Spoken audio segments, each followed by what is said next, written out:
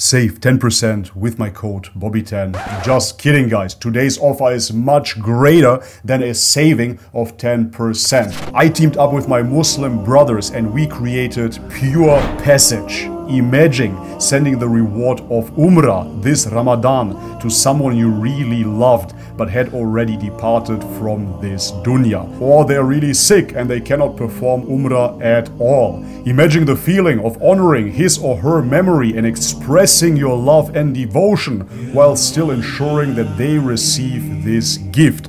The reward of performing Umrah. As a new revert, I just learned about this, but you know better than me that performing Umrah is a profound spiritual journey that most Muslims aspire to undertake, and you understand the rewards of it. However, for some, this journey can be challenging, especially when their loved ones are sick or have already passed away. At Pure Passage, we understand how important it is to fulfill this obligation for your loved ones.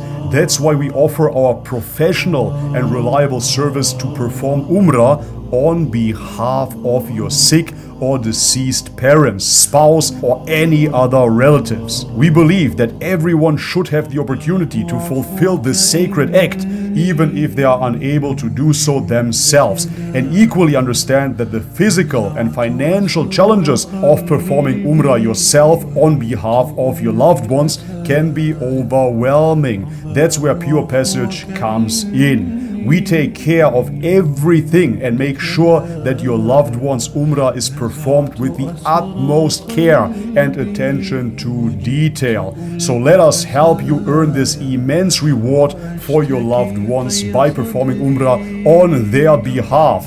Contact us today and let's make it happen. Bi'idhnillah.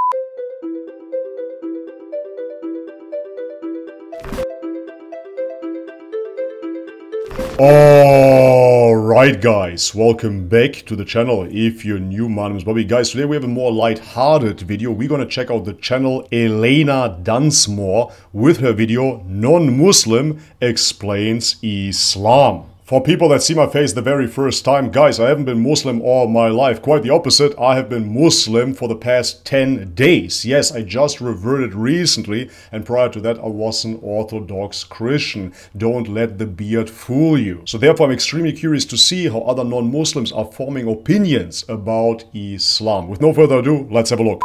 I'm going to explain how me, a current non-Muslim, understands Islam. For the last 3 years, I've been on a journey to explore and understand Islam. I studied Islamic studies for 1 term at university. I lived in the Muslim country of Malaysia, and I've questioned many of my Muslim friends about Islam. And I do want to say that this journey over the last 2 years has made me realize how misinformed and kind of uneducated non-Muslims in the West are about Islam. They can be quite judgmental, but Islam's a very beautiful religion. So let's understand why. So first and foremost, I can totally relate here. It took me 2 years to revert to Islam after opening up the Quran. I studied Islam by myself for 2 years straight before I was able to accept it, because I had so much prejudice as well. Coming from the West, I grew up in Germany, even though I am not German. Nevertheless, I was confronted by the Islamophobia and moreover many so-called Muslims that were involved in all kinds of criminal behavior. Therefore, I had a very tainted image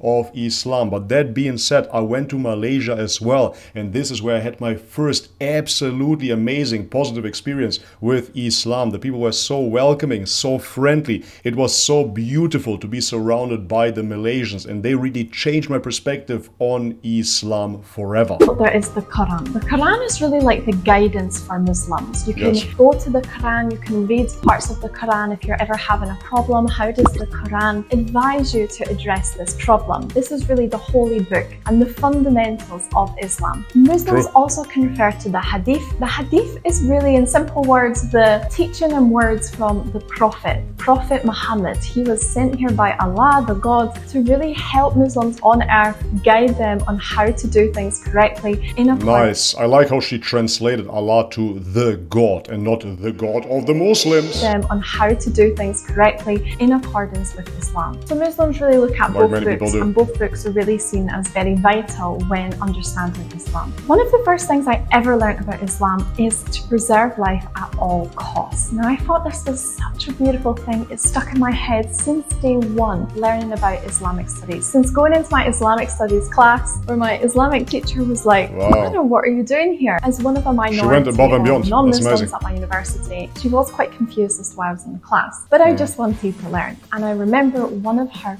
first things she ever taught me about Islam was preserve life at all costs. And that fundamentally does mean that if you have to bend some of the guidance from the Quran in order to preserve your life or others, then you can do so. Islam is built on 5 pillars. I wouldn't say that is correct whatsoever. You don't have to bend anything that is within the Quran. However, the Quran itself is very clear that there is a time for everything. There is a time for war and there is a time for peace. So therefore, no, God forbid, you're not bending the Quran to your will here. However, yes, preserving a human's life is as if you saved all of humanity. As my understanding, first of all, we have the Shahada. The Shahada is your profession of faith. And this goes by saying there is no God but God and Muhammad, the messenger of God. So you're saying that there's only one God, Allah, and also his messenger that came to spread the word of Islam here on earth. Islam in general is really such a beautiful religion because it's just all about being such a good person. It's not like a cult or something like this. It's about being such a good person. And I'm going to get on to this in just a second. The second But yes, absolutely, I agree. It's not only being a good person by the metrics of today's standards. Society tells you you are good because you're doing something that they will applaud you on. No, you're good under the eyes of God, of course. You're living up to the standard that has been prescribed to you by God. This makes you a good person, but moreover, it makes you a good Muslim, a real believer. Islam is the Salat, and these are the 5 Muslim prayers that you will do throughout the day, and you will pray to God, and it's actually quite important to do these 5 prayers. In Islam, as long as your intention is good, your intention is clear, it's mandatory. That is honestly what matters so much. If you can't do everything that the Quran expects or wants of you, if your intention is clear, but you just can't quite get to it today, it's okay, I think.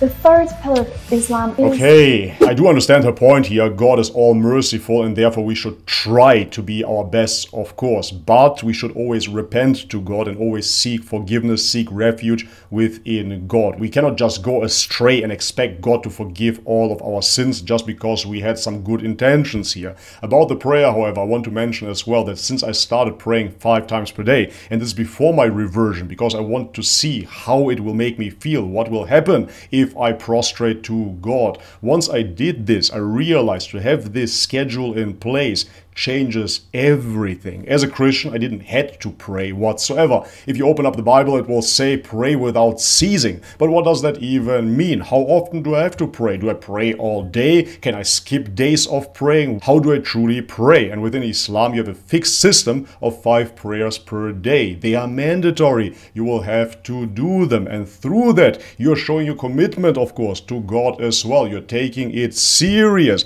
Because what else would you take serious in your life? You're taking it serious to go to work, I assume. So every morning you wake up at 6 a.m. and you go to your job. So what is more important, your job or God? The third pillar of Islam is Zakat. Zakat is donating to charity. Usually every year, a percentage of your wealth you should try and donate to charity. Again, what a beautiful idea. We should all be doing this anyway. The fourth pillar of Islam. Yes, absolutely. Think about this. We have a mandatory tax in the West, but we do not have mandatory charity. So much, which is your fasting during Ramadan. During the whole Ramadan month Mubarak. of Ramadan, we're fasting right now. Try and refrain from eating and drinking during the sunlight hours, but it goes more than that. Ramadan is really about cleansing your mind. Try not to gossip, try not to swear, definitely not drinking alcohol, which you shouldn't be doing in Islam anyway. But it's also about doing good deeds, giving to charity. Every good deed that a Muslim will do during Ramadan is actually doubled in the good deeds. Not even doubled, it's like times 70. It's really a lot. So during Ramadan, the holy month, you should try and give and do as many good things as you can and just forget about the bad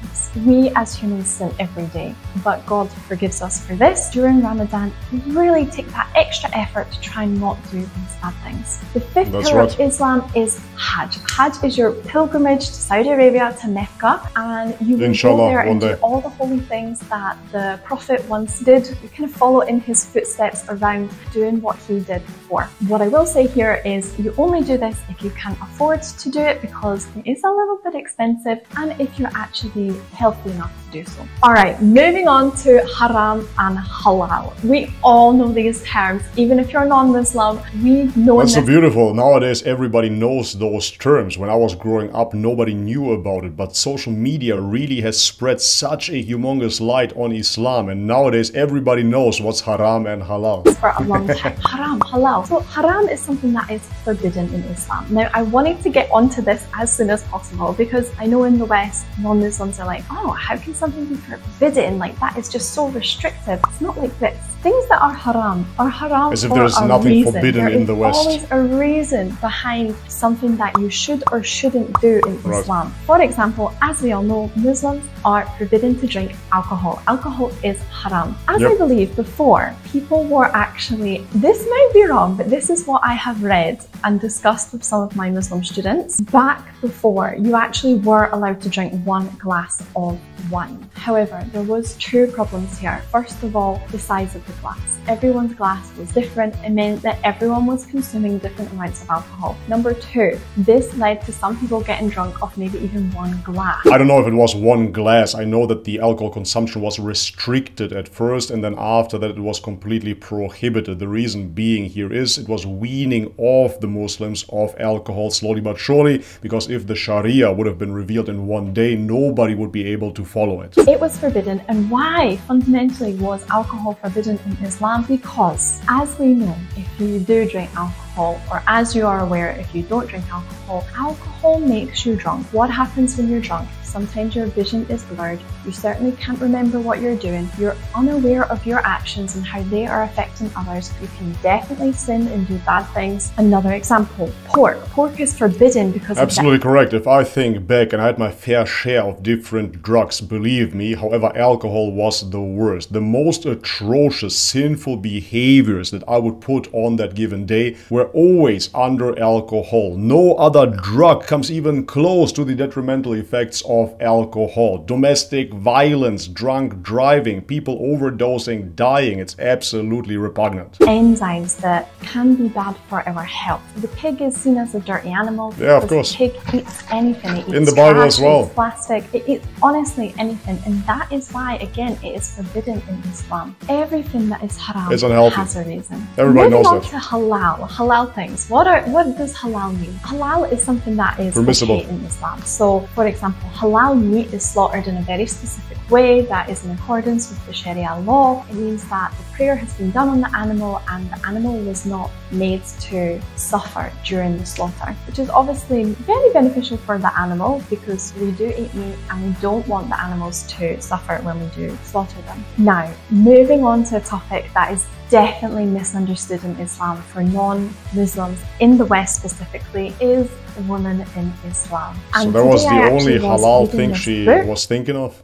About the status of women in Islam. Now, this is a very lovely book. I do suggest you go and read it. It's by Dr. Jamal A. Badawi. As I have grown with Islam and learned about Islam over the last 3 years, I've definitely understood something here. Now, non-Muslims, specifically in the West, do look at Islam as this is oppressive, restrictive. Now, I want to put a clause here because there are some countries that have become extreme. Now, that moves away from the fundamentals of Islam and becomes extreme. If we stick in the realm of good Islamic practice, if we look at a country like Malaysia, the fundamentals of women in Islam is really to protect the woman. The woman is seen as this precious, beautiful flower, and rules, guidance is in place to make sure that she has a beautiful life. She plays to her strength. In Islam, men and women are physically, psychologically different. And I know people in the West... It's not only in Islam, it is in reality. Yes, women and men are psychologically, spiritually, physically different from each other. Thank God. The best thing about women, for me personally, is that they're not like men. Like men and women are exactly biologically the same, but biologically we're not the same. We are more emotional as women, and that's why guidance is put in place. But in the West, even a woman can have a pee-pee. That's totally alright. Protected. This book, she's a woman. It's very interesting. Call her a woman, you because bigot. It is saying that prehistorically in Christian times, in Catholic times, women were not equal like men. Women were seen as down here. But all this period of time, when in the West women are starting to get more rights, which is fantastic, I'm all for that. But in Islam, the rights have always been there. Women have always had the right to own their property, lease out their property. In Islam, the woman's money is for her. It is the man's responsibility to even ensure the wife is cared for, the children are cared for, the family is cared for. That responsibility is passed to the man to ensure the woman can do her womanly things that come naturally to her. Child rearing, having children, taking care of the family. I'm not saying that this is... Every human has their burden. The woman has the burden of giving birth, taking care of the children. The man has to provide. There are different roles, however, they're predetermined by God. And when we fulfill those roles, we actually get happy. Go figure. This is why everybody's depressed in the West. Exactly correct. But I'm women want to be men and men want to be women. Islam is that the woman plays to her strength, which is the emotional bond with children, raising the family. The man goes out, he provides, takes care of the family, and doesn't give that stress to the woman. That is honestly the fundamentals that I understand from Islam. And I do think that's very beautiful. That was the fundament everywhere. If you are a woman who wants to have a family, if you marry into a Muslim family, if your partner is Muslim, he is going to want to take care of you so that you can take care of the children, if that's what you want. This book explains that Islam has never stopped women from having a job. It has been the case where if she needs to get a job, she can get one. But if she doesn't need to, she can choose not to have a job. That's what I understand. And I know sometimes that, again, people in the West might jump to conclusions with things about inheritance, because there are very interesting laws when it comes to inheritance when there is a daughter and a son. I don't know specifically, I would have to go and research more, but I know that... Yes, sure, you don't have to know specifics here. Yes, the man gets more than the female. However, think about it. As you described yourself, the woman gets into a new relationship through the marriage to her husband, and then the husband provides. However, nobody provides for the husband. So obviously, naturally, the son needs to inherit more money so he can provide. That oftentimes the male will get more money than the female. And of course, we jump to conclusions and think, this is so wrong, like that's ridiculous. No, it's not. But again, as I've explained, if the female is marrying into a Muslim household, the man is Muslim, he will be providing for her. Any money she earns, she keeps for herself. But the son will then have to provide for the wife and the children. So that's why he gets more. Again, I'm not saying this is right or wrong, this is just what I understand. And just on the topic of women in Islam, I just want to read one very interesting passage from this book that said, Prophet Muhammad said, the most perfect believers are the best in conduct, and the best of you are those who are best to their wives. It means that in Islam, they've always wanted the best for women. You treat women so well. Again, in Islam, your mother is so important. Paradise is beneath your mother's foot in Islam. There's another beautiful thing that Prophet Muhammad said when someone asked Prophet Muhammad, he said, a man came to Prophet Muhammad asking, Messenger of God, who among the people is the most worthy of my good company? The Prophet said, your mother. The man said, who else? The Prophet said, your mother. The man asked, then who else? Only then did Prophet Muhammad say, your father. So the women are just so important in Islam is what I understand. And above all else, guys, in the Quran, it says, always ask questions. Muslims, men and women, doesn't matter, have always... That's exactly what convinced me about Islam, reading the Quran. The Quran didn't tell me, hey, believe it, you have to believe it. No, it was about using my own brain, my own intellect. It asked me to reason, it asked me to reflect. Don't you see? Can't you understand the truth? Don't you see it with your own eyes? Can't you feel it with your heart? This is what I saw within the Quran, and I believe that truth is always presented through asking questions. Being told that it's okay to ask questions. They can even ask questions questions about their religion, they can go to a imam and ask him, why do we do this? And he will give a valid response. It's more than okay to ask questions in Islam, and that being able to be free to ask those questions means that Islam is not worried about saying the wrong answer. They know the answer will be correct. They know how to teach how to be a good human being. They have an answer for everything. I know you're going to love this video where I ask my Muslim friend more questions that non-Muslims like me are really confused about. Alright guys, and this is it for today's video. Very cute, very bubbly, very positive video, and I appreciate the positivity in regards to Islam, of course. Not all, but most things that she mentioned here were absolutely accurate, so therefore I applaud her research. Guys, if you like this video, head over to Alana Dunsmore and leave her a thumbs up, subscribe to her channel, and support her in her journey finding out more about Islam. For me, it's just beautiful to see that yet again another Westerner is seeing Islam in a positive light. This reminds me of Surat al-Nasr. And you see that the people enter Allah's religion in crowds. And this is truly what has been happening since 2020. If you really think about this whole lockdown situation, at first it seemed so detrimental, so negative, but quite the opposite. The exact opposite, to be true, was the case. People had time to reflect. Many people started reading the Quran, watching YouTube videos on Islam. And now we have an avalanche of people returning to the religion of Allah. Alright guys, but this is it for today's video. If you liked it, leave the thumbs up. If you haven't subscribed already, guys, please do so. And if you want to support this channel, all the links are in the description box below. Thank you so much for your ongoing support, guys. As always, may God bless you all. Much love and peace.